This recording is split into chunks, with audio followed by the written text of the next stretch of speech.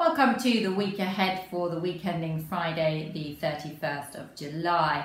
Now this week was a key week for the markets in terms of understanding the impact of the coronavirus pandemic, not just on economies but also on companies.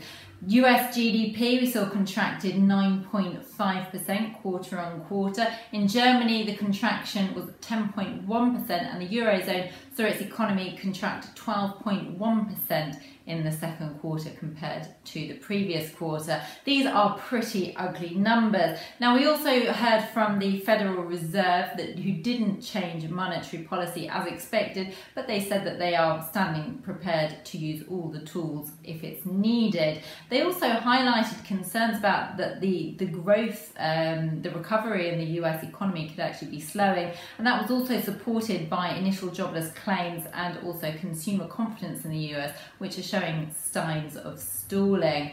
And as far as the markets are concerned, the FTSE is looking to end the week around 1.6% lower. DAX is heading for a loss of 2.8%. Dow, we're looking at losses in the region of 0.6%. The S&P is actually looking to just move up slightly higher for the week. And the Nasdaq, the star performer of the indices, is actually looking to end the week 2.1% higher. We'll come back to that one shortly. Looking at gold, again, another star performer here. Gold has rallied 4% across the week. It's looking at gains of around 10% across the month. Now, the main reason for the gains this week for the gold is the weakness in the US dollar. The US dollar index has dropped to a 2-year low.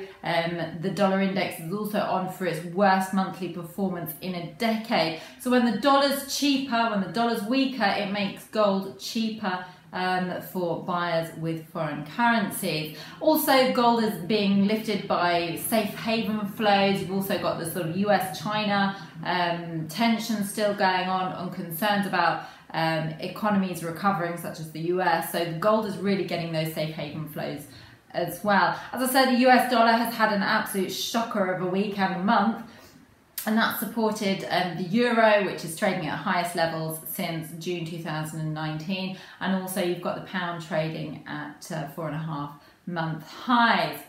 As far as companies are concerned, it's also been a really big week for companies reporting, both here in the UK and across the Atlantic in the States. Over here, big focus has been on the banks. Now we've had Lloyds, Barclays and NatWest, formerly RBS, have all reported larger bad loan provisions than was expected. Now this is the money that they put aside for loans that they think will default or won't be fully repaid.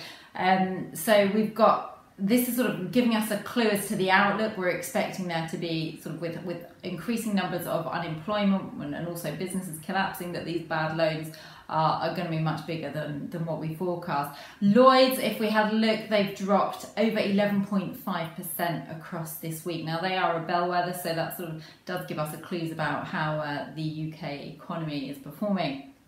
Another one to watch out for was Next. Next reported better than expected results. They only reported a 28% fall in full price sales, and this was partly down to their online offering, which has really held them well through the coronavirus crisis. They're up at around 7.5% across this week. Other one to watch for were the FANGs. Okay, Netflix have reported earlier, but we had Facebook, Amazon, Apple and Google parent Alphabet all reporting last night, and they reported fantastic results. We've seen a sort of they crushed estimates on either revenue or on earnings. And now these stocks they had hit their all-time highs earlier this month, but they had just eased off, come away from those highs, heading towards earnings, as investors were starting to show signs of nerves that they wouldn't be able to provide numbers to back up these lofty valuations. But actually they have, so we can expect to see these stocks really pick up on the as the market opens today, and also take the Nasdaq higher. I mean, these results, what they've really shown us is that these big tech stocks have not only weathered the coronavirus crisis, but they're positively thriving in the crisis. Thanks very much for joining me and have a great weekend.